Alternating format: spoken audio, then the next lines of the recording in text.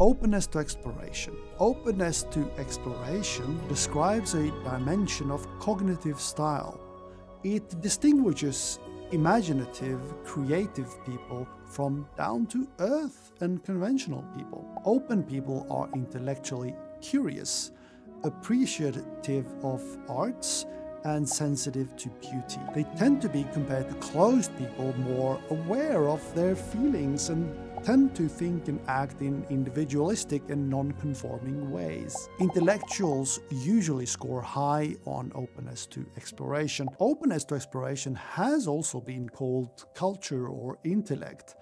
Nonetheless, intellect is best regarded as one aspect of openness to exploration. IQ in years of education usually follows the level of openness to exploration, but they are only minor correlated. People high in openness to exploration have an open cognitive style. It facilitates for thinking in symbols, abstractions removed from concrete experiences. High in openness to exploration can think conceptually. That is the opposite of flat earthers. They can do that without ever having seen it in real life. This symbolic cognition may take the form of mathematical, logical, or geometrical thinking.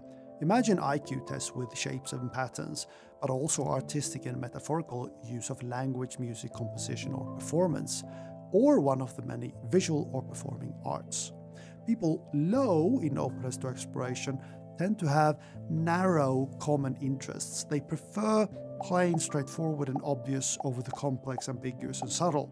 They may regard the arts and sciences with suspicion, and they think of these as abstruse or of no practical use. Again, flat earthers is a good example of that. Closed people prefer familiarity and novelty. They are conservative and resistant to change. Openness is often presented as healthier, more mature by psychologists. They are often themselves high in openness to exploration, but open and closed style of thinking are useful in different environments. The intellectual style of the open person may serve a professor well, but research has shown that closed thinking is related to superior job performance in jobs such as police work, sales, and many service occupations.